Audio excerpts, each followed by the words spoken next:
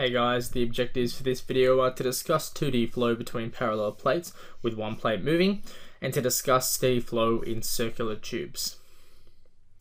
So in the last video we looked at steady flow between plates, but both plates were stationary. So now we just want to have a look at flow where we've got one of our plates moving and one of our plates steady. So using the Navier-Stokes equation, we're going to come to the same equation initially in terms of the viscosity and the partial derivative of our velocity u in the y direction equal to 0. So we'll come to this same equation again, but what's going to change is our boundary conditions. So if we integrate that twice, we'll find that u is equal to 1 over the viscosity multiplied by c1y plus c2.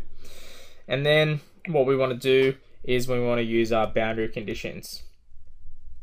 So our boundary conditions in this case is that the velocity when y is equal to b, that's going to be equal to now the velocity of our plate, and the velocity for our bottom plate, which is going to happen when y is equal to 0, that's going to be equal to 0.